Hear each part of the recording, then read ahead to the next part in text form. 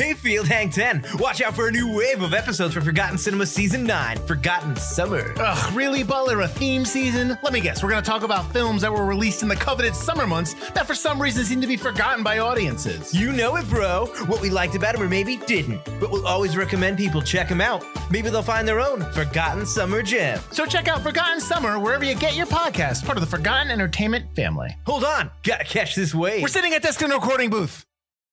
Hey, I'm Shamar. And I'm Andrew. We're going to be doing a deep dive on all the connected DC animated movies and their cinematic universe. Yes, I'm here to discuss the interconnected storylines and point out how jacked everybody is. And I'm here to share deep comic book knowledge like Batman having his own sneaker line. So check out yet another DC animated podcast. Part of the Forgotten Entertainment family and coming soon wherever you listen to your podcast. Where's Milne?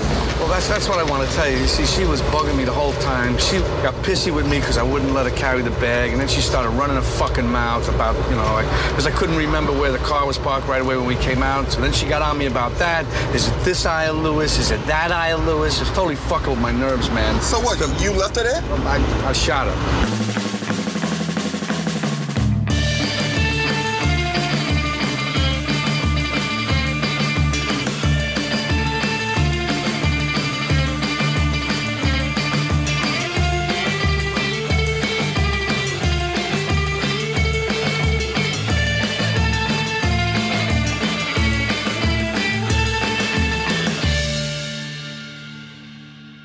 All right, you're back for what turns out to be week 4 of On the QT presented by Forgotten Entertainment. Weeks 1 through 2 were Reservoir Dogs week 1 technically, I guess, was our intro episode. 2, Reservoir Dogs. 3, Pulp Fiction. I'm John. I'm Lloyd. And we are going to be going through the 10 feature films of Mr. Quentin Tarantino. So we're here for the 3rd full-length feature film. This week is Jackie Brown. But before we get to that lady, let's get to the lady who's chilling out with us tonight. We have our show, Pint O'Comics, we've talked about before. That's our pop culture podcast that we do on our own. And she has been a guest before. It is Melissa Willette. Melissa, what's going on? Not much. How you doing? Good. Doing good. Now, Melissa is an incredible artist, and we'll talk a little bit about where you can find her stuff at the end of the show. But I wanted to gauge real quick, because you were one of the first guests I thought about when we wanted to do this show, because you were very good on your Red Dragon episode you did with us on the Pint. Tarantino, are you a major fan? When I sent you this, was it a thing of like, oh, something cool to do, or like, oh shit, I love Quentin Tarantino, let's get this going? I'm kind of like a middle of the road fan of his. Like, it's one of those things where like I either love or hate his movies. I would say it's funny because I don't have anything bad to say. Okay. But it's one of those where I'm like, I could have done without that one. Okay. All right. I'm very curious because, I think Jackie Brown has kind of a certain space on Tarantino's filmography that people look at it in a certain way. And we'll get into why in a few minutes. But a lot of people, when I did the initial guest picking, I did it randomly. Yeah. And I had people like saying, not Jackie Brown. And and you were very cool about it. You took it and ran with it. It's a great one to talk about. And that's one of the things I want to talk about while we're talking about this is why do people avoid this? So let's just get a little bit into the actual behind the bolts of the movie here. Jackie Brown came out on Christmas Day. Merry Christmas, motherfuckers. Christmas. 1997, December 25th, 1997. This was released, filmed. And I read this in 2 places, and this kind of blows my mind because you think of movies nowadays and you think of like incredible post-production, but there's no effects in this thing. This is, 20 odd years old. So it's not as in depth of post-production as it would have been from May 26th to August 8th of 97. So it was filmed the year it came out. But again, he's a very simplistic filmmaker in terms of like, it's dialogue heavy. It's not, there's no CGI dinosaurs in this fucking thing. It was filmed all over LA. It's based in LA. This was not, here's where it differs from other Tarantino movies. Lloyd, what is the major difference between this and the 9 other Quentin Tarantino movies? The major difference is this is the first movie based on another property. Basically, it's Rum Punch, the novel by Elmore Leonard. Which I did read, by the way. Oh, did you read it in preparation for this, or you just read it?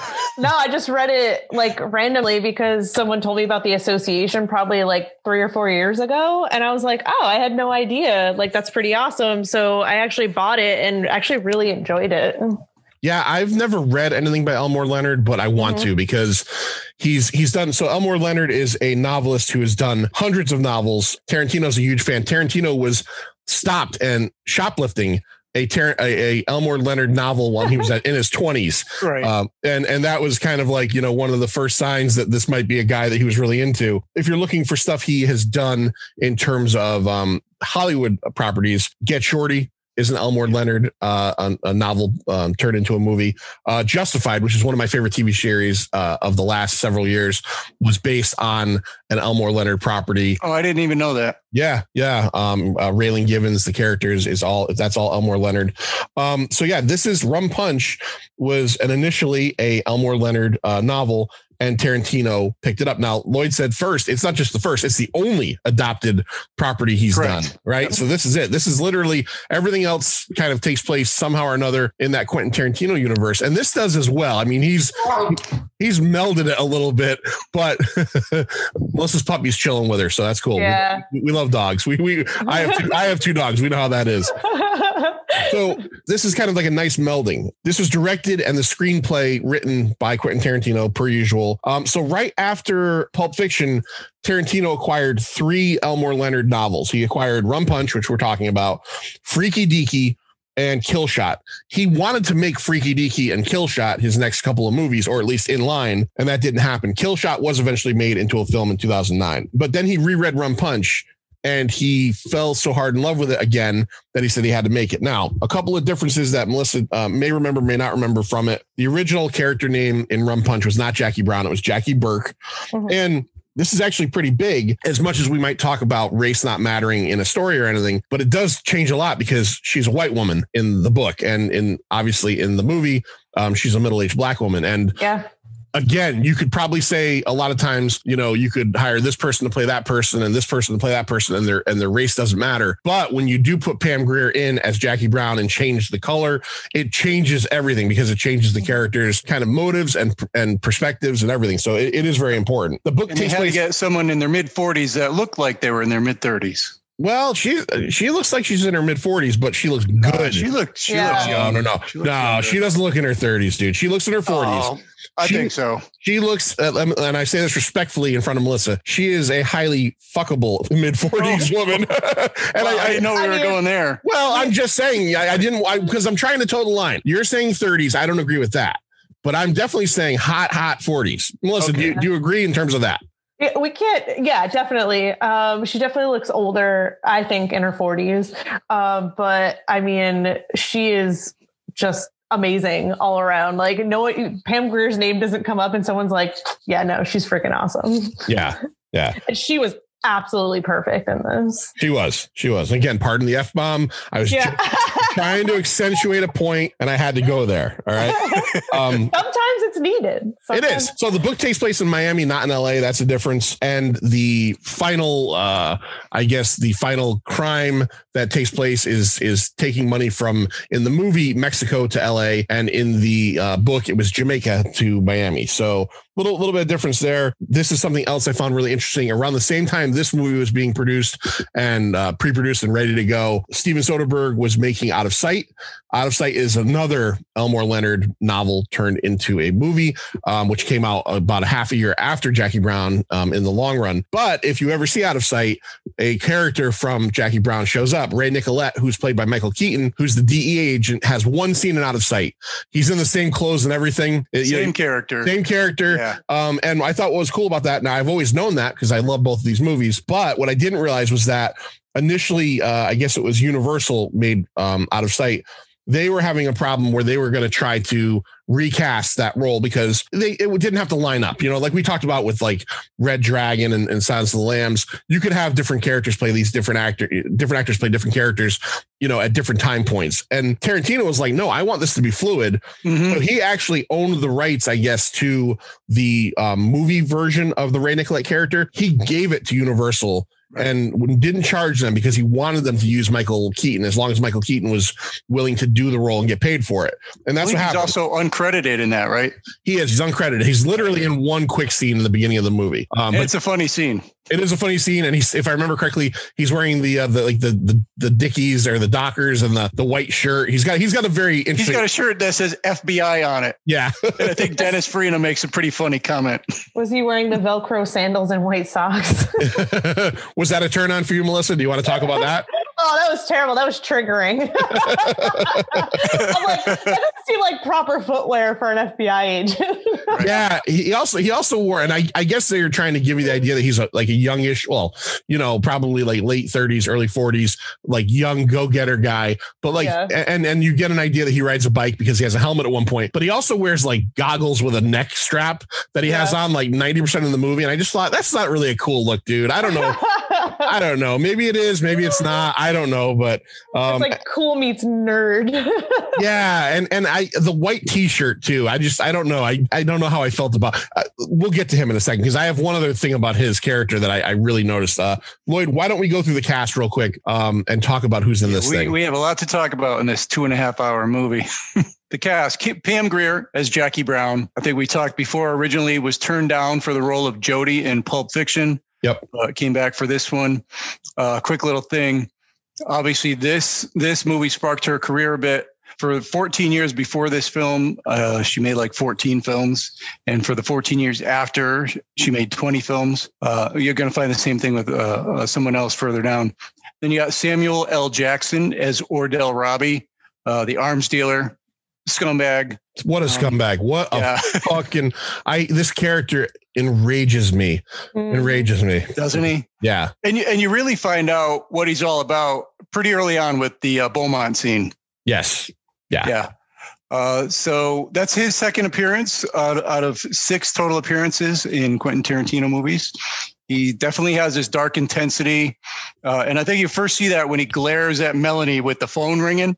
Oh, he expects her to get it up. And at first you're not quite sure. And then you see his glare and you're like, oh, all right, this guy, he's a loose cannon. And then you're never fully sure of their like dynamic. Yeah. Then you got Robert Forster as Max Cherry, bail bondsman. Again, his career was like severely projectiled after this. 14 years before, he made 25 films, and the 14 years after, 42 films. Can I tell you something about Robert Forster? For 2 things, 2 little quick facts. First movie I ever saw in the movie theaters was Disney's The Black Hole, which he's the star of. So this guy is imprinted in my memory forever. He passed away. Another weird factoid is 2 years ago, he starred in the Breaking Bad movie, El Camino, which he was a part of Breaking Bad the last like 2 years. Great character in that one. Great character, great actor. He died the night that movie came out. So I remember watching the film on Netflix at, the Friday night it was released, getting off of the movie, finishing it, going on my phone and reading actor Robert Forster has passed away and feeling like, holy shit, that's so weird. And number 3, I don't know if it's possible, but I think I have a crush on this guy. He's so you can't not. He's awesome. Okay, so Melissa, is it, that you feel the same way? Like, yeah. Okay, he's good. I absolutely love his character. He's got like this easy good looks about him. Mm-hmm. He seems so like laid back, yet he's got like this understated sort of professionalism about him. In the film, he's I don't know, chivalrous. He's sweet. Yep. And it's a great character. It's definitely my favorite character of this film. Oh, he's great. Pulp Fiction had gotten, quite a few nominations for the Oscars, won the original screenplay category.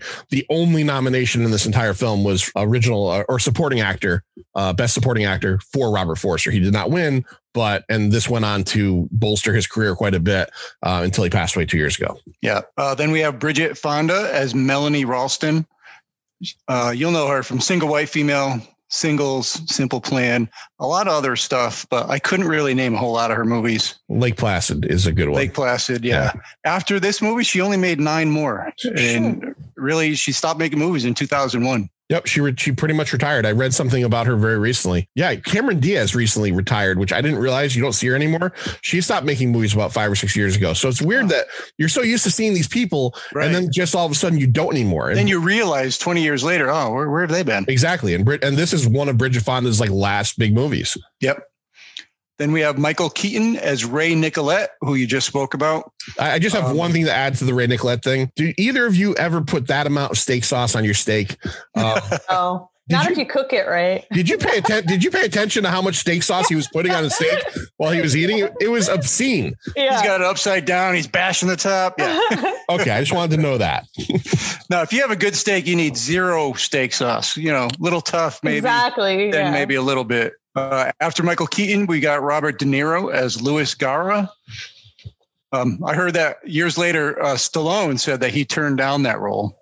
Stallone said he was up for it, and initially De Niro wanted to play Max Cherry. Yep. Tarantino wanted Forster and knew he could get Forster, but wanted to work with De Niro, so he gave him the and De Niro's perfect in that role. I think that was a better. Oh, he's so good. Yeah, you don't really see De Niro as like a schlumpy guy who's trying to fit in. I think his whole character, it's all like this internal struggle. Yeah. You know, he's just kind of seeing what's going on around him. He's all body language. He's like trying to learn how to interact with people. Mm-hmm. And he's like only half there. You know, he's not like fully there at any given time. We'll get into the movie, but one of the things I loved about his character is that he's obviously so loyal to Ordell, and the way it's really exemplified in this movie is that, you know, there's the scene where, you know, he has the nice like afternoon where he talks to Melanie, and, you know, they kind of have this like, you know, her living in Japan. They have this like just this small talk. They have this small talk, but you could tell obviously he's amused by her. He finds the picture of her when she was way too young, and you could tell he's kind of like creepily into that. But like he seems to like her, and then they have sex. And then as soon as after they have sex, she has a conversation with him where she implies that it would be a good idea to rip Ordell off. His attitude towards her changes immediately. Right. Mm-hmm. Immediately. Because there's a scene a little bit after that where they're sitting on the couch and she tries to like flirtingly touch his leg and he moves her foot. And I really like that understated bit of like this prison yard loyalty where it's like, look, okay, yes, we had sex. Yes. You know, I thought you were cute. Yes. All this stuff. The second you even fucking said a word about me doing this guy wrong, you're no good to me. And we know, we'll talk about it later. We know how that ends up, but doesn't end good for her. Then we have Michael Bowen as Detective Mark Dargus. He's Ray Nicolette's partner. He was in Valley Girl, Iron Eagle, Magnolia, Breaking Bad. He played Todd's uncle. Yeah, he was the bad uncle. And he was also in Kill Bill, Volume 1. Kill Bill, yeah, 1 and 2. This is he was, I don't have it written down here, but I think he was in 4 Tarantino movies. Oh, I only knew of Kill Bill 1. I didn't remember him in 2, but in Kill Bill 1, he's the orderly that's doing bad things. Django. Oh, okay. Okay. Then we have Chris Tucker as Beaumont Livingston, my absolute favorite character name. Yeah. In just about any movie, I guess. With the briefest appearance. Right. Played by Chris Tucker, comedian. He was in the Friday movies, Rush Hour, Fifth Element.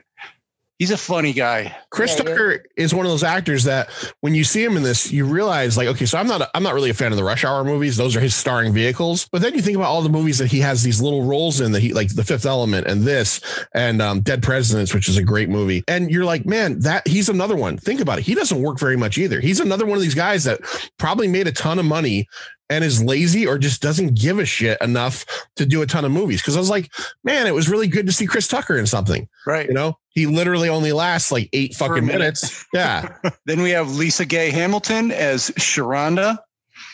She's the one who was involved in the trial run of the money. She was from Crush Groove, 12 Monkeys, the movie Vice, in Ad Astra, which I saw a little bit of. She's understated in this, really. There's not a whole lot there. Then you got Tommy Tiny Lister Jr. as Winston. He finds people. Yeah, he finds people. He's for Max Cherry. Unfortunately, Tiny Lister died of complications of COVID-19 in 2020. Yeah. September. Yeah, very recently. Played in Beverly Hills Cop 2, the Friday movies, and Fifth Element. I thought about that while I was watching him and Robert Forster scene when they're talking at the end. I'm like, these guys are both gone. It sucks. Yeah, and another person coming up. Yeah. Then we have Hattie Winston. She played Simone. She was the one dancing for Robert De Niro. That was weird, that scene. Yeah, that was weird. Very. I love the phone call when Ordell calls him. He's like, oh, did she get to Mary Wells? He's like, I don't know the people in the band. He goes, I don't know who that person is. Yeah, that was a great scene. She was a big time in the Electric Company. Now, maybe I'm dating myself. I watched that show constantly when I was a kid. Sesame Street, the Electric Company, Zoom. She was also in Beverly Hills Cop 3. She had a major role in the Becker TV show. Yeah, I wasn't familiar with her. I saw that she was from Electric Company, and I used to love it, but it's been so long that she didn't jump out at me. She wasn't like Morgan Freeman as Easy Reader, like I remember that. Nice. Last one I'm going to say is Sid Haig as the judge, which was very random. That was so good. And I guess Pam Grier wasn't aware. And when she saw him as a judge, I guess she just laughed out loud. Yeah, they did not. They did not tell her that it was Sid Haig, and obviously they had been in a lot of movies together in the 70s. It's weird exploitation. Yeah, it's weird to see Sid Haig in a movie where he's not playing like a super duper psychopath. He's just the judge. Also, if you notice later on in the movie, when Jackie goes to Melanie's house, one of the names on the placard for her neighbors was S. Haig. When she hits the button. I did notice. Yeah. Unfortunately, he died recently as well in 2019. Yes, he did. He did right before 3 from Hell came out, which I don't want to say is lucky for him, but he didn't have to see that thing. So exactly. I still avoided it. Yeah, I did not. So, all right, Manster, why don't you give us the bumper sticker of what the idea behind Jackie Brown is, and then we'll start talking about this movie. I try to keep my bumper stickers pretty succinct. This is a long, complicated movie, so this is a little bit of a longer bumper stick. So you got a middle-aged flight attendant, Jackie Brown, who supplements her income by smuggling money for arms dealer Ordell Robbie. When she gets apprehended by the ATF agents, alcohol, tobacco, firearms, Ray Nicolette and Mark Dargus, with $10,000 in cash plus a little bag of cocaine, they propose to grant her freedom if she helps to bring down Ordell. Meanwhile, Ordell hires bail bondsman Max Cherry to release Jackie with the ultimate intention of killing her, or at least eliminating her somehow. Jackie, however, suspects Ordell's intention, and with Max, plots a complicated double cross. All right, that's maybe a bumper sticker that would fit on a tour bus. That's okay. That's all right. So yeah, we start right off the bat where she's coming back from. She flies for Cabo Air, right? Which is, they say, is the shittiest airline in the world, because we find out when she was a little bit younger, she was married to an airline pilot who was kind of crooked. She was smuggling stuff along with him. She got arrested and basically ended up on probation. Can't get a better job in terms of with Eastern or Delta or whoever's around at the time. Do you know how much she made for Cabo Air? Her salary? No. Yeah, it's do you remember, John? 16,000. 16,000, right? So when she said that she was making 16,000 a year plus benefits, she mentions, I thought to myself, well, this movie, maybe they're not saying it, but maybe it takes place in the 80s or something, and they say it in this movie. It takes place in 1995. Eventually, at some point, they say 1995, or they show 1995 on a thing. I'm like, holy fuck. That's not great in terms of what you think she should be making. But So she's 44. She's got 2 strikes against her already. And essentially this film starts to follow the idea that she starts to formulate a plan. Now we meet Ordell right off the bat, and we could tell that he is an intimidating guy. And how do we know he's intimidating, Melissa? What is the video him and Lewis are watching? What strange video? Oh, it's with the guns. He's talking about all the, basically, I don't know, was he showing who he sells stuff to? Well, or was it the woman with the women with the guns? Chicks. Yeah. Yes. Chicks. Yes. Chicks with guns. Now, have you ever been privy to a video like this? Because apparently, I don't know if these are real, but I guess there's actually one on the DVD special features that you can watch. Yeah, I saw the whole video of it. Yeah. So chicks with guns.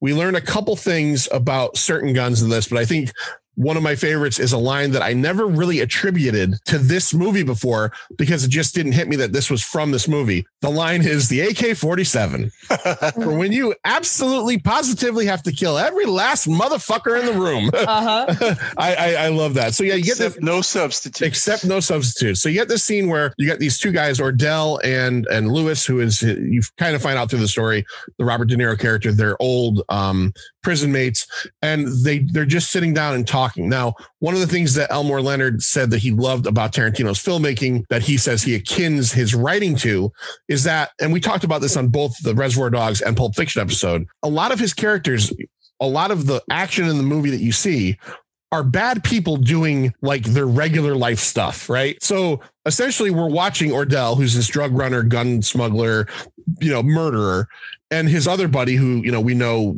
robbed a bank and he's eventually going to be at least a murderer. They're just chilling out watching movies. You know what I mean? Like, and that's one of the cool things about the Tarantino stuff. But Melissa, is that something you like about his stuff or dislike? Is that it's not necessarily like these guys are bad guys all the time. It shows you the other side.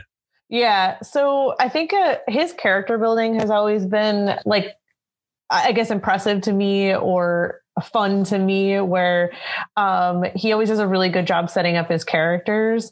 So I feel like you connect with them really well. It's that real personal side. It's also like the way they portray them, like you could really believe that they're like real people. You know what I mean? Like right. They're not just like a character in a movie. Yeah, his dialogue, his characters, they feel all true to life. Yeah, they do. They talk about shit that people talk about. Yeah, and it's funny because you're like watching a movie, but it's like this. It seems like the same boring ass dialogue that you would have with your friends in your living room. So you're just like you associate with it. You're so indoctrinated into like seeing Die Hard, where Hans Gruber is the bad guy. And all you know about Hans Gruber is that he's a megalomaniacal bad guy. You know what I mean? You don't know, like, would Die Hard be more interesting if there's a scene where him and the other guy are talking about whether Coke or Diet Coke, what's better? Yeah, exactly. You know what I mean? Like, maybe it would be. And that's where Tarantino or Diet Coke. Yeah. It's like, do you prefer Pepsi? I can't do Alan Rickman. But that's kind of what's cool about it. Like, there's like little flashes of dialogue. Like, there's the bit later on in the movie where Ordell goes to meet Jackie at her like local neighborhood like bar, which by the way did look fucking totally rad. The Cockatoo Inn or whatever. And he like gets there and he looks around. He's like, man, you didn't even tell me about this place. This place is great. It's just so weird because like the stuff that that's going on in their minds, Yeah, exactly. Yeah. So she gets caught with the bag of money and the bag of dope. And essentially, like Lloyd said, she is now put in a place where she has to either do what the DEA wants and roll over on Ordell, or she's going to die from his hands or go to jail. And she decides to go a different way, which is to start playing a game that goes throughout this whole movie. I have a note and I want to ask this. I know we're still talking about the movie, but I want to get into it right away. So she eventually meets Max Cherry, who is the bail bondsman played by Robert Forster, who like maybe record in any movie ever, quickest falling in love ever. Am I right? Yeah. Oh yeah. Yeah. Like he sees her walking down the sidewalk and boom, you see it. He loves her from the second he sees her, which is also brought up again later in the movie when they kind of mentioned like when did this click for you, and he goes back to that moment. He doesn't even see her face. She's just walking. She's in silhouette. She's got light behind her. Yeah, and he's fallen in love before he even sees her face. It's literally the quickest falling in love ever. This guy who in the first scene we meet him before he meets her seems like a very like kind of reserved, stoic, professional dude. Like there's a scene where him and Ordell have this whole conversation, and he knows Ordell's a nasty dude, but he's very like he talks to him very easily because that's what he does, right? He's been doing this for 30 years or whatever. One scene when he's talking on the phone and Ordell comes in and he says to him, "Sit down." Yeah. Just those two words, sit down. He's taking control of the situation. Yeah. He's putting him where he needs him to be. Yeah. So you get a feeling for this character. You understand what he's all about. But then it seems like the second he meets Jackie, he is willing to flip on I guess like I don't want to say his morals because they don't get into that. But he's willing to break the law and for her. Like, and you see, he's just like such a straight laced guy that gets right down to the point. Like, no, this is what we have to do. This is and then he sees her and he's just like, no, I'm going to help her. I'm going to do whatever she needs to do so that she stays alive. Why do you think a sensible guy like him would get involved? Like, what do you think is happening in this character's life? I don't get it. Like, I'm not saying it's bad writing. I think it's good writing. Yeah. Like, do you think he's just been sitting around? He obviously talks about distaste for his job. He's gotten to the point where he's done. He doesn't want to do it anymore. Yeah. But like, what is it that makes him decide to do this essentially thing that could help him go to jail very easily? I think it's a thing between like he's checked out, but also love makes you do stupid shit. Right. Love is blind. Yeah, exactly. I think he's just trying to press her, which you can see where he was just like with the music, where he specifically goes out of his way. Yeah, exactly. You could just see like he's just trying to just totally get into her life and her mindset. Like you said about the music. So the Delphonics, Didn't I Blow Your Mind, is probably the centerpiece of the soundtrack of this movie. And it's a song that on the first day he meets her, she plays for him at her apartment. There's a scene in this movie where he goes to like a fucking Best Buy and buys the tape. No, wait a minute. I worked there for several years. He went to a Sam Goody. Okay. Recognized it immediately, and it brought me back. All right. So he goes to a Sam Goody. He picks up the tape, and every time we see him in the car again, this thing is on a fucking loop. Like, this guy's brain is scrambled. Do you agree, Lloyd, that this is just maybe he's checked out and maybe he's just trying for one last swing at love? Yeah, you would think that, but he doesn't go for it in the end. Yeah, he lets her go. Yeah. I don't really know. I kind of do question his motivation, but maybe like Melissa said, love is blind and he's just trying to impress her and do what makes him feel good. It could have been like a one last thrill thing before he steps out of his like job or situation. It could have just been like a thrill thing for him too. Yeah, because there doesn't even, I'm trying to refresh myself, but I don't think there's even a scene where he even fights her on it. Like, yeah. He offers advice. Okay, don't do it this way, do it this way. But he never, like, even the scene where she steals his gun at one point right after they first meet. And he's so chill about it. He doesn't even care. He's super chill about it. Like, yeah, he is. Like that could send you to prison, dude. Like, yeah. And he's not only chill about it, but then he's like, you need to borrow it. Like right. It's against the law, but you can borrow it. Yeah, I'll leave it here with you. No big deal. Right. My Lord. He never even tries to make any sort of big move on her. Yeah, he doesn't. They have the thing at the end. They have the moment there, but I think he so could have. Like gentleman side of him too. He's so. I think I said it before. He's so chivalrous. Yeah, exactly. And actually, their relationship, I think, is the heart and soul of this movie. It is. Yeah. See that? Okay, so I tend to agree. But I also tend to not understand whether they actually have a relationship or not, because one of the things about this movie that I'm still not 100% sure of, and again, I haven't seen this in a while. This is probably my fourth full viewing ever. I saw it in the theaters when it came out. I saw it, unlike Pulp Fiction, which I saw 15 times, this is probably the fourth time ever, but the first time maybe in upper adulthood. So Jackie Brown gets caught doing a bad thing in the 80s and can't get a job. And now she's doing this again. Do we actually root for Jackie Brown because she's a good character, or do we root for Jackie Brown simply because she's not Ordell? Because like literally we're rooting for this woman to get away with this shit, but it's not like she's a destitute mother. It's not like she's stealing for her kids, or she's like Ordell beats her all the time and she's trying to flee LA. She's doing this to give herself a better life, to correct her mistake earlier, which was her own fault. She starts to drag people into it, particularly Max Cherry. So Melissa, I'll go to you first. I feel like she couldn't have pulled half of the shit off without him, but I think it's more so like you root for her because I think she's really doing all this stuff because I don't think it's about the crime. I think it's about her staying alive. I think it was more so like, I have to do this to survive because, or Ordell's going to kill her. So I think that was the main setup. I don't think it had anything to do with the money or anything like that. I think it was just like her survival. So the question is, why do you root for her? Right. Okay. You root for her because the name of the movie is Jackie Brown. She's a beautiful woman. She's Pam Grier. Ordell is a fucking scumbag, and you do not want Ordell to win no matter what. No, you don't. I agree with that. But I guess in the end, this is a Tarantino movie, so we have to remember there are no white hats. She's not a white hat. She's not a heroine. No. Because I look at her and I look at the things that she does through the course of this movie. She's a manipulator all the way through. So, I mean, again, we're going through the movie. We'll jump to the end real quick. Yeah, she's playing everybody. She actually gets Ordell killed. Ordell does not have a gun out. right? No. Right? Oh. And she yells out, he's got a gun. Right, exactly. And Ray Nicolette shoots him to death. Mm-hmm. So I get it. I understand. And I'm not saying that she's wrong, because I'll tell you what, if I'm in a situation where this dude, I'm never going to be able to live comfortably, and I know he's a bad person. Right. Am I saying I might not do the same thing? I'm not going to say that. I might, if it's me or you, it's going to be you. But the problem is that's what Ordell says. Yeah. Exactly. Yeah. But and that's Ordell's whole thing. Right. Ordell, this whole movie would never happen if Beaumont didn't get arrested for the drunk driving bit, the whole thing. Yeah. But I guess I wanted to get that out there and wonder how you guys felt about it, is that she manipulates everybody in this movie to some extent. Do you think she really had, Melissa, do you think she really had feelings for Max Cherry at the end? Or do you think it was a case of, this guy got me to where I got to go, I'll give him a kiss, I'm out of here? Yeah, I think it was more so like, hey, I owe you respect. But I think she looked at him more of like a partnership rather than a love interest. Yeah, I think to kind of go back to what you're saying, you root for her because she's like the best of the worst. Right. And you want her to succeed, but you don't know why.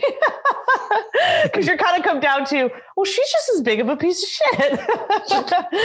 Yeah, I mean, literally, this whole movie, she's the puppet master of this whole movie. Yeah, but you got to give her respect, because that everything she did was very strategic and very smart. Oh, absolutely. Oh, yeah. Absolutely. Yeah. So let's get into kind of what she decides to do. Let's get into kind of the central bit of the plot. Now, one of the things I wanted to point out there was there's a lot of money shown in this movie, all real money. That was $500,000. Yeah. $500,000 in cash. Yeah. Normally, when you see money in a movie, it's not real. Tarantino did not want to fuck around. He wanted it to look like real money, and it was counted. Like the scene where, he gives, where she gives Nicolette or $10,000, and he counts it. That was $10,000. He wanted it to be real sums and real money, which is crazy. Because I always thought the reason you didn't see money in a movie, this is just my thought, was that it was illegal for some reason. Like you couldn't. Yeah. Yeah, but apparently either it still is illegal and he played the biggest game on everybody. But she essentially decides she's going to play all parts against the middle and get away with this. Mm-hmm. She is going to tell DEA, which is Ray Nicolette, again, Michael Keaton, that she's going to get him Ordell. Ordell has all of his money in Mexico. She moves the money in for him. She's going to bring all of his money in. It's going to be enough to put Ordell away forever. She's telling Ordell all the stuff she's doing with the DEA and the cops in hopes to do a switcheroo, right? The old switcheroo.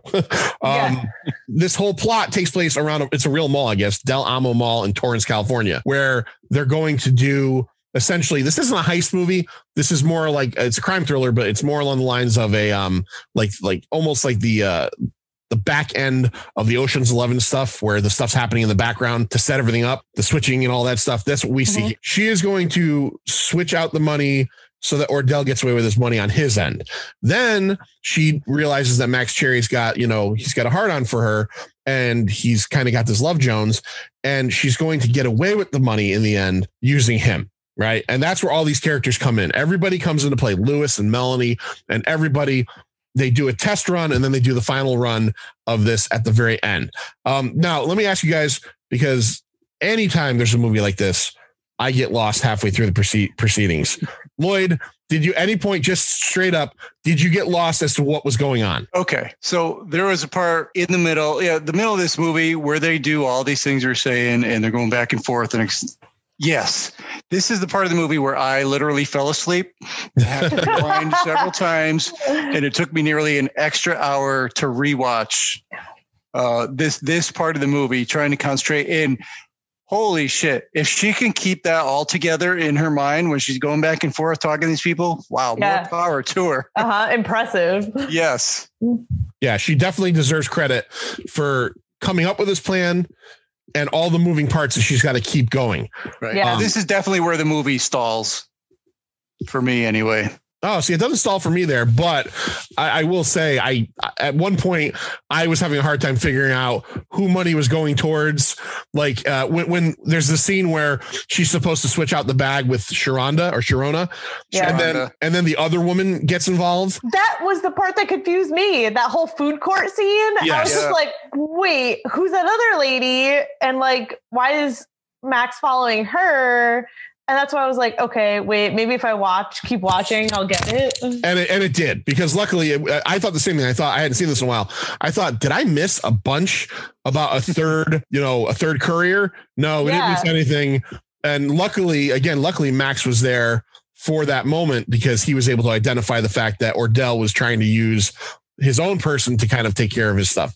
It would be way too complex. At one point when I was watching this, I thought I should take notes and we'll go over exactly what's happening here. Oh God. I'm not doing that. I'm not doing that. Thank you for not doing that. Yeah, no. Okay. Cause I don't want to be the dumb guy in the group, but like whenever there's a movie that involves a heist or switcheroos, there's always a point where I'm like, wait a minute. Like, because the money they're talking about is different. Like there's 500,000, then there's 50. Who's the 50,000 going towards? Yeah. Why ass may be dumb, but I ain't no dumbass. Yeah. I'm sorry. What did you say, Melissa? You felt like the numbers always changed, and you're like, wait, why do I feel like, is my math off? Yes. Yeah. At one point, it was like, wait a minute, 10,000, 40,000, wasn't that 50,000? And got a little confused there. And why is he only marking some bills, not all bills? Oh, yeah. Okay. All right. So that's cool. So, as we go through this film, we just get a lot of like great little dialogue and character moments. We get further and further into one of my favorite moments of this movie. And my wife, who, again, as we do with every movie we do on Pint O'Comics, she's half paying attention, but she really liked the scene a lot, was when Ordell goes to Jackie's apartment to kill her. Right. Yeah. He's already killed Beaumont, and now Jackie is a loose end. She knows she's a loose end. Yeah. And he comes to the apartment. She knew the second that Max said that other dude turned up dead. Yes. Mm-hmm. She knew right there. Her face totally changed. Yes. Yeah. So Ordell goes to the apartment. He goes inside, he has her make her a drink. He's wearing gloves. He does all these very as he's walking through the apartment, he's shutting her lights off. The lights off. Yeah. And she's, she, again, you're getting the idea that she's probably scared, but she pulls Max Cherry's gun out, and as he realizes, points it at his dick and takes complete and total control of the situation. What did she say to him? Do you remember? I think I just do remember. Do you know what that is? Right. Right. Well, that's after she says, shut your raggedy ass up and sit the fuck down. Yeah. Yeah. She takes total control of that situation. Yeah, it's great. Total control. And that is the point in the movie that you have to pay attention to, because essentially she takes control of that situation. He doesn't kill her. She gets rid of him that night. And then the next morning is when Max Cherry goes back to get his gun.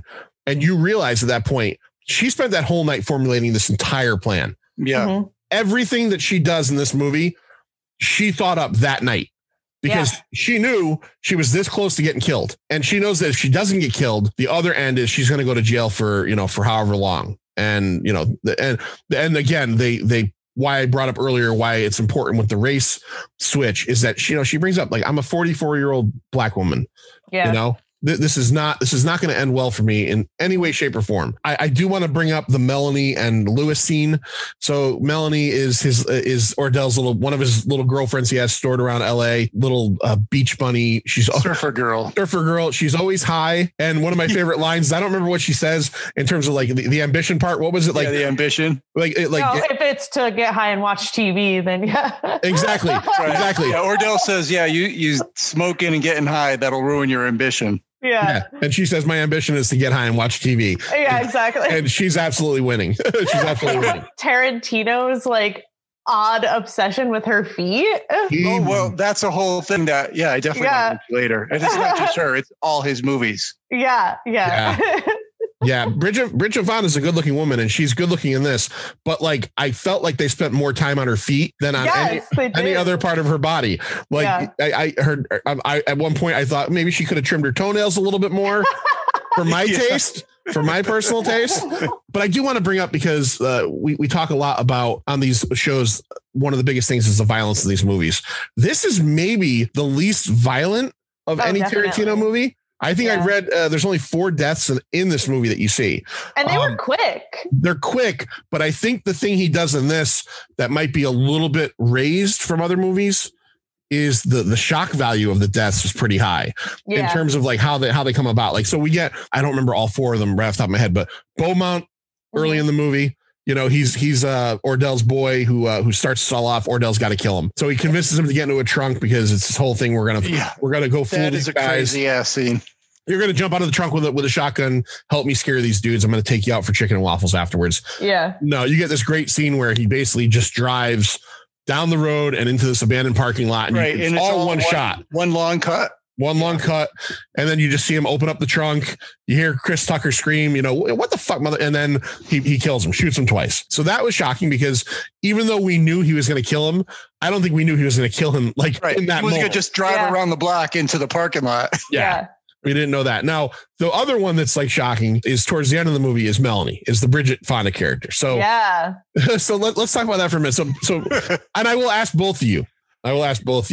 Put yourself in the Lewis position. Mm-hmm. All right, Melissa, I'll start with you. Put yourself in the Lewis position. You're already a little bit off. You're a criminal. Yeah. Right. You're a criminal. So he's had it with Melanie. Like I said earlier, she made a comment about trading off on Ordell, and he doesn't like her no more. He even says to Ordell, I wouldn't trust her. Yeah. She gets involved where she shouldn't be involved because the Simone character runs off with 10,000 of the money that we're still not sure of where it's all coming from. Not to mention she makes them late going to the mall. She makes them. Oh, she was pissing me off. Yeah. And cause she just had this attitude of her whole character is this attitude of who the fuck cares? I'm in slow motion time. Mm-hmm. So obviously Lewis, this is a big deal for him. He shaved, he slicked his hair back. He wants to. He's got a nice bowling shirt on. He wants this to be a good heist, right? Yeah. They go, he's manhandling her. He's obviously at an angrier point than he's been the rest of the movie. She goes to do the old switcheroo. She comes back. And as they leave, he can't find the car. Mm-hmm. We've all been there. Yeah.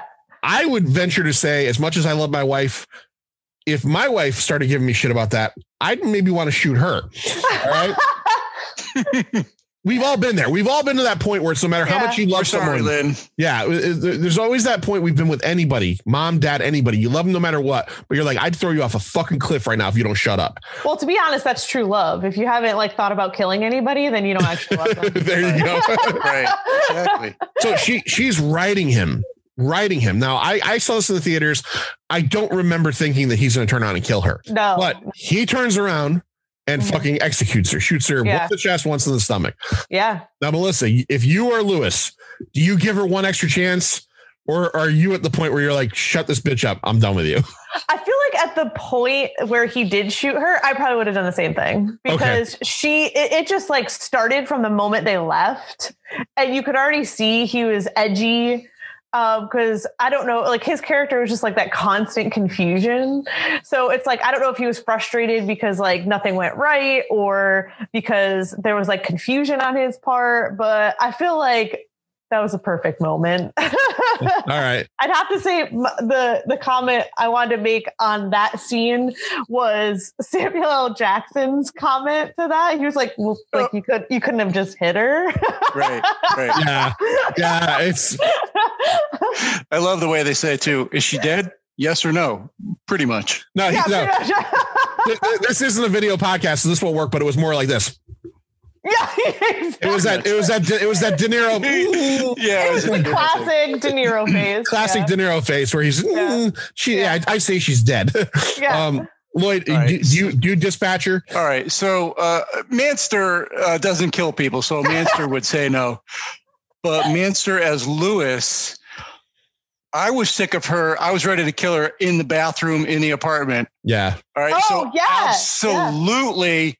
Absolutely. Yeah. No question. It's fair. Especially the attitude she had when Jackie showed up too. Mm-hmm. And then she was causing shit then too. I'm just oh my God. Yeah. Everything in the little shopping mall there. And I was I couldn't figure out how to get out which way. No, that way goes to Sears. Yeah. If you're a De Niro fan, which just about everybody is, that little 3-minute scene from walking in the mall to out of the mall has some of the all-time best De Niro physicality acting. Yes. Where he's making faces and at one point he does tell her, he points at her and he's I've had enough of you. One more time. Serious that I can't. So when my wife's kind of half watching this with me and she's never seen it before. So when he kills her, she's like, holy shit. And I said to her, I'm going to say this in the nicest way possible. I said she totally deserved it. Yeah, you know what I mean? Yeah. He gave her so many flags. If this was a soccer match, there would be 5 red cards and you know what I mean? And he warned her. He's like, say it again. Oh, yeah. Yeah. So, Warned her. So, okay, I just want to gauge how you guys felt about that, because I felt a little bad actually saying she deserved it, but man, she fucking deserved that. Yeah. Like you literally, again, it's like the videos of someone going up to a sleeping bear, poking it 5 times. Yeah, exactly. He can't handle more than 1 or 2 things in his head. And that was just causing total confusion for him. Yeah. And you could see that when he was like on the phone trying to track the other woman down, and Samuel L. Jackson kept calling his name. Yeah. And he like wasn't answering. It's like he cannot do 2 things at the same time. Again, another great physicality, little acting moment in that part. Yeah. Samuel Jackson is calling his name and he can't like concentrate on 2 things at once. And then they're really getting into the meat of what they're talking about. And he's trying to unwind the cord of the phone to hang it up. Yeah. And he just looks like, he looks like he's a simpleton, you know, and which he probably, he's supposed to be a career criminal, but not a good one, really. Yeah. So I thought that was pretty funny. Now, you robbed a bank? How'd you get away with it? Oh my God. She totally did. I kind of had to kill Melanie. So the other death that I found, again, is another shocking out there death is Lewis's death. I'll be totally honest with you. I hadn't seen this movie in so long. I forgot that Ordell killed Lewis. Yeah, I did too. And it's a sad scene because no matter what you think of Lewis, no matter what Lewis just did, this guy's not a good guy. He deserves it in the end. But like, he literally went to bat. He essentially kind of partially killed Melanie because of his feelings towards her, for Ordell. Right. Yeah. And Ordell, it's some of my favorite. I didn't write it down. I'm going to paraphrase it, but it's some of my favorite dialogue. And it goes to show the differences between these characters that, Lewis admits that he saw Max Cherry at the drop off. Now, to anybody else, to you, me, Melissa, that's a red flag. Like, why is that dude there? Because we know he knows Jackie Brown. He's involved in this in a way. Why is he standing around there? Lewis is like, oh, I figured he was with his wife or girlfriend trying stuff on. And Ordell knows that as soon as he says that, as soon as he says Max Cherry, he knows where the money went. He's a liability. Yep. He's a liability, right? Yeah. So Ordell, like, it's a shot from the back of their van, or Melanie's van, this surfer van, this like VW, and he says something, he basically says something pretty harsh to Lewis. Oh, he has the best line in that. Well, what's the line? I'll tell you the line I like. Yeah, when he kills him, the line I like was, "What the fuck happened to you, man? Your ass used to be beautiful." That's the line. That's the line. I honestly, it's weird because I don't think it's like a Tarantino, like, all time, I guess nothing in Jackie Brown is maybe on most people's heads, but like, I love that line because it shows the disappointment in Ordell in Lewis, but like, Ordell's still a total piece of shit. Right. But what happened to you, man? Your ass used to be beautiful. But he shoots him and we get it from the back of the van and blood just fucking splatters on the windshield. Yeah. And Lewis ain't even dead. He's like, he's not even saying anything. It's kind of a sad death scene. As much of a dick as he is. I think Lewis knew it was coming. Yeah. Yeah. Yeah. Melissa, did you feel the same way? Were you sad to see Lewis go, even though he kind of deserved it? I was very sad to see him go because I just feel like, I mean, I don't know if you got that vibe from the beginning, but he was just like going along to get along. Yeah. Like, he's just like, okay, this guy helped me out. I guess this is what I got to do. So I feel like part of him didn't even want to play an active role in it. And I agree. And Ordell's side was just so back and forth and very confusing and very sporadic and unorganized. So I kind of feel like he was an innocent victim in it. Yeah. Well, except for killing Melanie, not super innocent, but I know what you mean. But we're all a fan of that. So. Seriously. Okay. All right. Okay. You're right. Lewis, totally innocent victim. He did not deserve anything. Exactly. No, I think you're right. I think Lewis's whole thing, he considered Ordell like a brother. From their jail time together, because before Ordell kills Lewis, I can't remember the line, but he says something to Lewis that, essentially was like, like, you didn't realize I was Max Cherry. What the fuck is wrong with you, you idiot? And Lewis says to him, he goes, how the fuck did you say that to me? Right. Like, he's saying, like, I'm your brother, man. Like, I told you about what he's not saying is all underlying is I told you about Melanie. I'm here with you right now. I'm not even, there's never even a point where you ever hear where Lewis say, how much is my cut? Or he's not worried about none of that. No. Yeah. He's had his back the whole time. Yeah, he's like, this is what I have to do. I'm just going to do it. So, okay, I agree as well. So then that's 3 deaths, right? That's Beaumont, that's Melanie, that's Lewis. So the 4th death is the one we've been waiting for the whole movie. We talked about it a little bit before, but the way this thing ends is, she does this giant double cross, but the cops know something is up, but they can't pin anything on her because it was done so well. And then to kind of hot glue gun the whole deal like set that really helps her out is all the Melanie Lewis shit actually becomes a huge deal because she claims that Melanie stole the money from her in the changing room. She did not know Lewis was going to kill Melanie.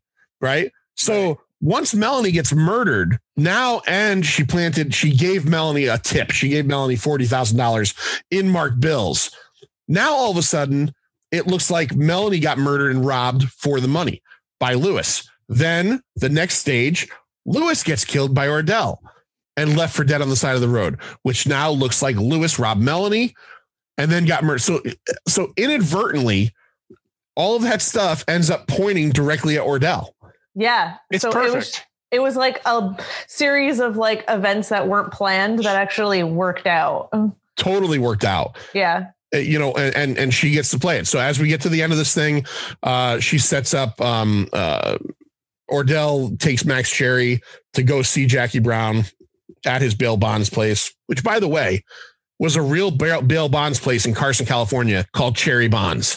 That's pretty awesome. Yeah, that actual building with the cherry on the window was a real place. It went out of business and was demolished in 2008. Yeah, so they go in there, and as I alluded to earlier, she essentially, you don't know this, but she has Nicolette and the DEA guys there as a sting, and she yells out, "Ray, he's got a gun."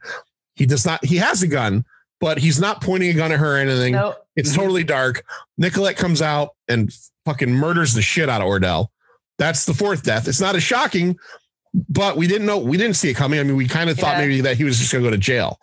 Again, this is where the Jackie Brown thing, she gets a guy killed.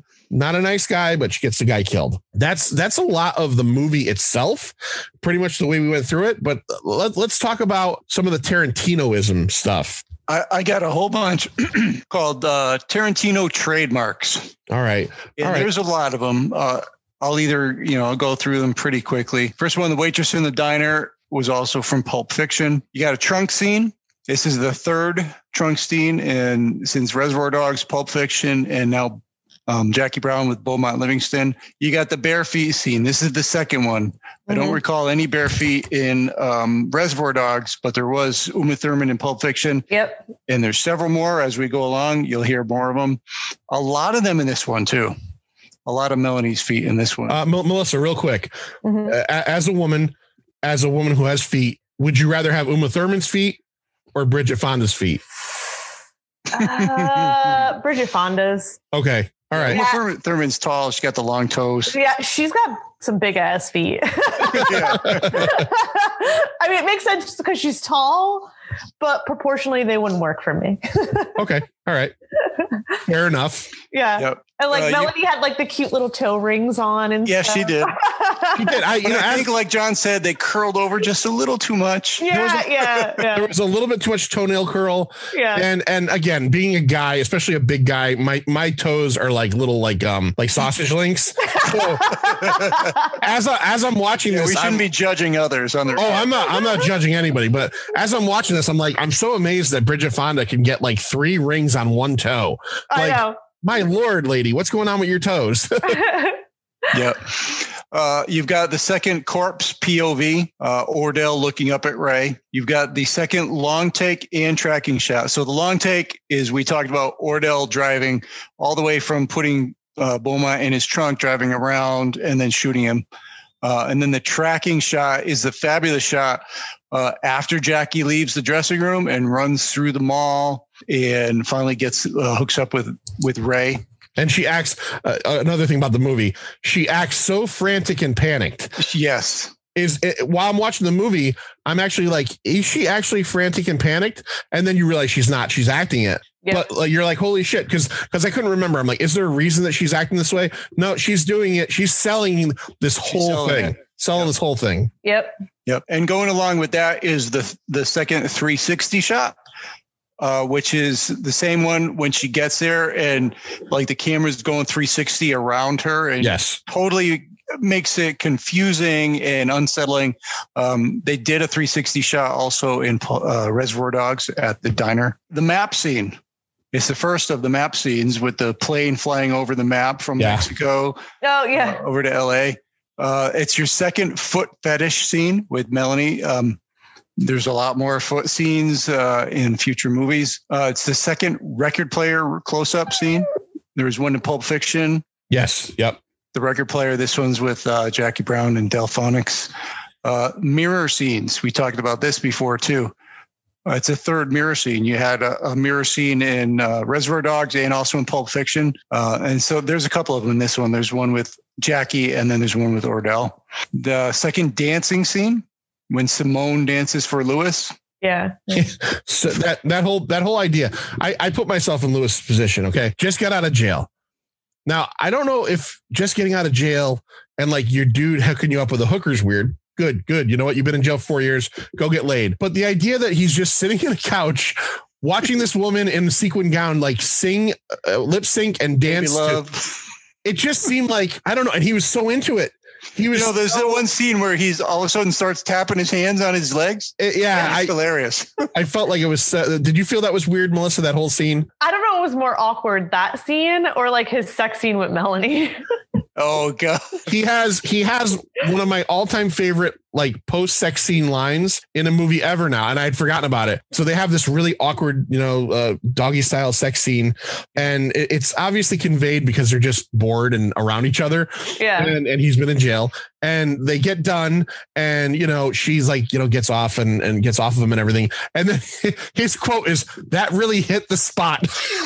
Yeah. Like that's what you say really with a Coca-Cola or a beer. No, that's probably his first fuck since 4 years of being in jail. 4 years of being in jail. Very, very possibly his first, female at the very least. Very possibly, and a good-looking one at that. And his exact quote, again, this goes to the Lewis, like just being like he's just there, man. Like, oh, that really hit the spot.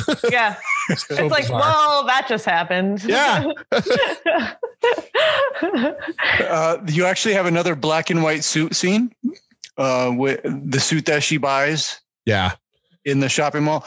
Also, that suit was based on the same suit that Uma Thurman wore in Pulp Fiction. Oh, okay. That makes sense. Same similar. suit. Yep. She looks good in that suit, but there's no outfit she looks better in this movie than that like peach dress she wears when she goes to Ordell's house. Yeah. Good Lord. Good Lord. All systems go. When that scene came on, I went, wow, she's looking good in this part. She was the only one that could really make Ordell like back up. Like he was always just like, holy shit with her, which was pretty awesome and powerful. Yeah. She wasn't, definitely. She was the exact opposite of Melanie, who's just too high to care. Sharonda or whatever her name is, Sharonda, who is like this country bumpkin that he's, Sharonda is almost like Axl Rose in the Welcome to the Jungle video where she gets off the bus and then he just steals her. And he's making her into something bad. But Jackie Brown's like, fuck you, dude. Yeah, exactly. Like, no, I'm in control. Exactly. And I'm going to go right to the very last one. Teriyaki donut cups. They were sitting at the diner. That was Jackie and Ordell eating teriyaki donut. If you go back to Pulp Fiction, that's what Marcellus was carrying as he was crossing the road when Butch ran into him. When Butch runs into him, not only runs into him, but runs into him in also, the same car. Same car. Yep. The same Honda that Jackie Brown drives later, which I don't know how. I mean, didn't that Honda? The car was all crashed. Yeah. I crashed that car, baby. There's one other thing you did mention teriyaki donut. This one in Kill Bill Volume 2 and in Grindhouse, there is a Mexican restaurant called the Acuna Boys, and I guess it's a really small bit. Sharonda is eating Mexican food. Yes. Her cup says Acuna Boys on it. Yeah, this one. Damn. Yeah. No. I got a lot of them. All right, Manser, let's do the box office that happened Christmas. Christmas time, 1997, and then we'll each give our rating of Jackie Brown. All right, I'm going to give you the weekend.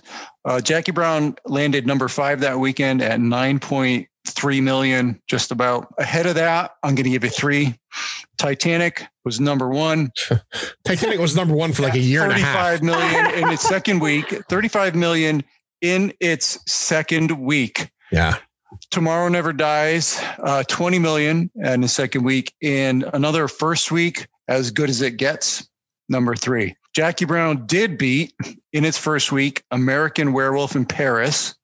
It beat Home Alone 3 in its third week, and Scream 2, also in its third week. It's not surprising. So, just a little bit about this movie before we grade it. It almost seems like when you make Pulp Fiction, especially for your second movie, that whatever comes next is not going to fucking cut it. Oh, there's no way you can live up to that. I think that's why it kind of got swept under the rug for a lot of people. Right. I absolutely agree. I think that, again, Tarantino's movies are all not hyper realistic, but like they live on so they're almost all like these crime thrillers. Yeah. You get into Kill Bill, there's a lot of fantastical stuff, but they're these crime thrillers that live with a raised sense of reality and what's going on. Yeah. A little bit above what you would normally get. Jackie Brown being based on a book is a little more down to earth, right? And when Pulp Fiction came out, it created, we talked about this in the Pulp Fiction episode, so many copycats, so many movies wanted to be it, from the hyper violence of it to the weird time structure of it. And Tarantino didn't make Pulp Fiction again. Thankfully, he didn't. But he made a movie that a lot of people might consider like your first movie. Yeah. You know what I mean? Like, okay, Jackie Brown was a really good starting point. Let's see what this guy does next. It seemed like his standard, but not. So I feel like that's why it probably didn't stand out for a lot of Tarantino films, because actually when I talked about it, there's a lot of people that haven't seen it. A lot of people haven't seen it. And again, as I mentioned before, when I kind of like messaged all the guests for On the QT and said, I'm going to do it randomly. So you're going to get a movie, but it's going to get picked for you. Yeah. Melissa, you didn't even complain when I said you got Jackie Brown. I had people saying, "Oh, fuck, please not Jackie Brown." That's too bad. 2, please not Jackie Brown, and please not Death Proof. No. I actually can kind of lean towards the Death Proof part. I get that. Yeah. But Jackie Brown, I was like, wow, I'm still surprised that 25 plus years later, this movie still isn't really like playing for people. You know what I mean? Yeah. Like, I think it's fantastic. It's absolutely, especially like, I was excited because, I told you my first choice was Kill Bill, but like, I love the fact that I got Jackie Brown mostly because, as we mentioned, the Rum Punch book. Right. Yeah. And you got to wonder, I don't know, this is not by fact, I haven't read anything, but you got to kind of wonder when you do the math, like, did the Jackie Brown maybe fan backlash affect Tarantino a lot, because he doesn't make another movie till Kill Bill. Yeah. In 2003. Yeah. Now, this came out in 1997. So, I mean, think about the world we live in. Is we could have had 2 more Tarantino films in between those 2. Yeah. And instead, maybe success, I don't want to say went to his head, but maybe it was too much. Maybe he wanted time to write the next big thing. Mm-hmm. But like, you literally go from 1997 to 2003. That's a fucking lifetime. You know what I mean? Yeah. For a director, for not doing anything at all in terms of like, I'm sure there's probably, I'm not thinking, but there might have been something he wrote in between there, but no directorial movies. So yeah, I think, Lloyd, do you think, before we get into rating this, do you think this thing is unfairly looked at by Tarantino fans? I do think it's unfairly looked at. Mm-hmm. Yeah, too many people don't like it, and it's good. It may not be his best movie, but it's better than 90% of the movies out there. Yeah. But honestly, if you remove Tarantino from like the equation, you can't say that it's a bad movie at all.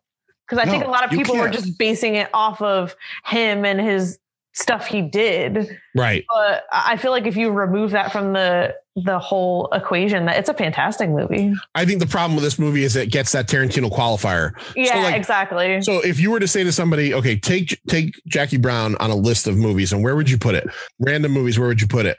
Good movies. I bet you would float towards the top. Yeah. But then you say, take the 10 Tarantino movies, and put it in there. And now all of a sudden it becomes, well, it's not competing with just movies.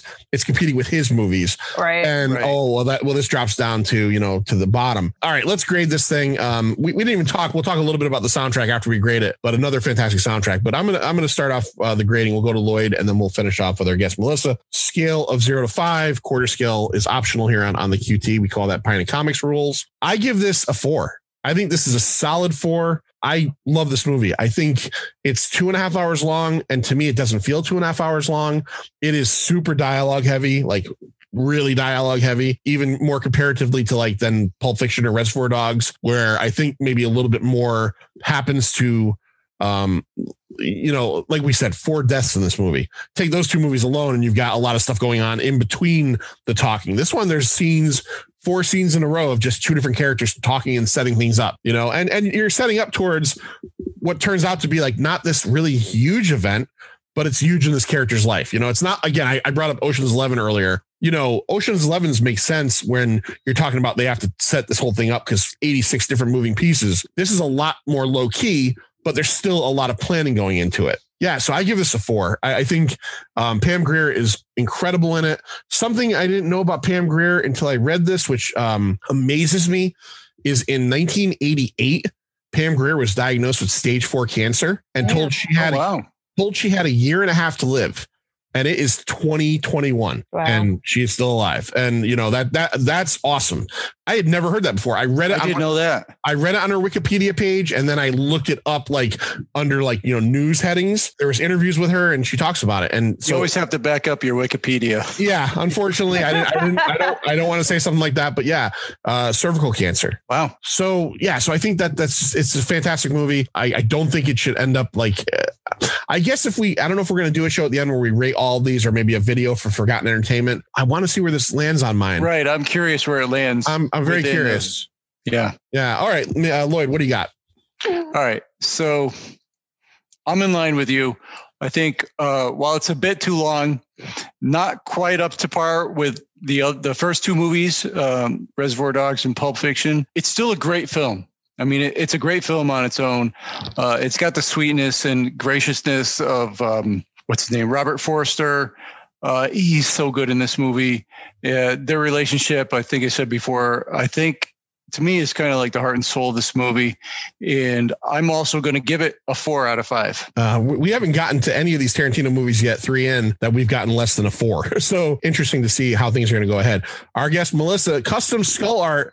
Melissa, tell everybody all about what you do real quick before you grade this thing and where people can find and check out your awesome work. Yeah, so it can be found on Facebook under Custom Skull Art by Melissa Willette, or I have my Instagram, which is Voodoo Queen, Voodoo with a U at the end, _Queen.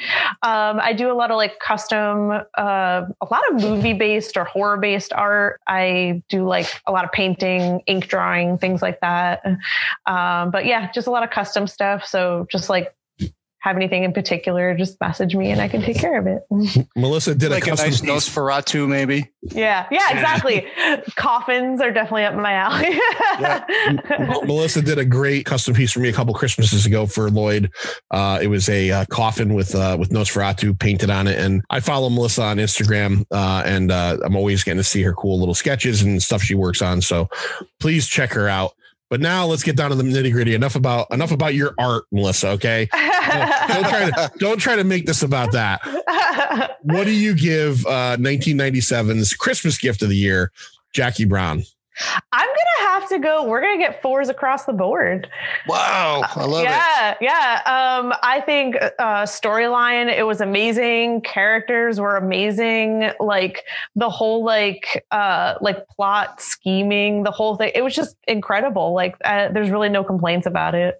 Except all right. Except for so all you people expecting low scores. F you. Yeah. No, totally agree. Yeah, I think there are people that are going to be listening to this going, oh, this is the one where these guys really rip apart one of the films. Nope, sorry, not this time. Sorry, it's not a bad film. Jackie's it's not. It's a little long, but that's the only bad thing you could say about it is I feel like at some point you'll definitely nod off, maybe. You know what? I'm a professional movie sleeper. I didn't fall asleep at all. Oh, nice. Now, Okay. I also made sure to start it at 7 p.m. I've got certain rules that I know my body is used to, and I started at 7 p.m. I finished it by like 9:30. Yeah. And, no, I was good. I had a little bit of popcorn. I enjoyed myself. And again, I did want to just bring up again, because we talk about this in other episodes, the soundtrack is phenomenal. All of his movies. Yeah, he really goes for a 70s like soul funk vibe. In this one, you get Strawberry Letter number 23, Across 110th Street. Yep. Didn't I Blow Your Mind is a huge thing in this. Baby Love by the Supremes. So you kind of get this this kind of like, urban feel to it, specifically 70s urban feel. It is not a blaxploitation movie. A lot of it was inspired by blaxploitation stuff because Pam Grier obviously played Foxy Brown and all that stuff. But this is not. This is just a really good character piece that you should be checking out. So, Melissa, thank you for coming on. Thank you again for having me. Thank your beautiful puppy for being on with us. I know she was very good. I'll give her credit for that. It was very good. If you would, for me, maybe tonight, give her a piece of cheese. Will do. That's what I would give my dog if my dogs, if they were both very good. Next week on the QT, we are going to have our buddy Sean McLaughlin on from HorrorNetwork.net, and we are going to be talking about what we just talked about a second ago. We're going to jump ahead to 2003 and go to 2003 or 2004, 2003, and go to Kill Bill Volume 1. Right. We'll be talking about Uma Thurman's feet. And we will be talking about Uma Thurman's feet quite a bit. So until next time, we are on the QT. I'm John. I'm Lloyd. And we will see you next week.